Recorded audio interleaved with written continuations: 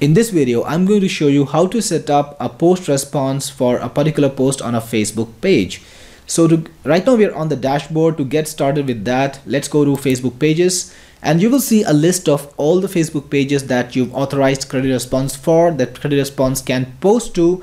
And now you need to pick up the page that you want to work with. So let's go with this one. You can click on view posts and you will see all the posts, all the recent posts on that page.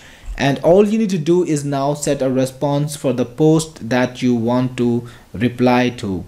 So click on set a response and you will be taken to another page. So just type in your response over here, like hi name, thanks for your comment, whatever you want to write.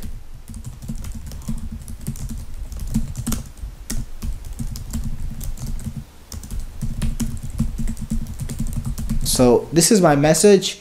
And if I want, I can set up a delay. So if I want this message to go out to people 2 minutes after the comment, or 5 minutes, or 60 minutes, up to 60 minutes, I can do that. If you don't want any delays, that's okay. You can set up no delay and the message will be sent to your visitors, to the people who commented on your Facebook post right then.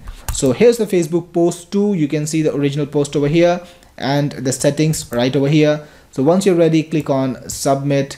And that's all. Your response is set. And now whenever somebody comments on this particular post, they are going to get a response that you set up. That's all there is to set up a response for your Facebook post.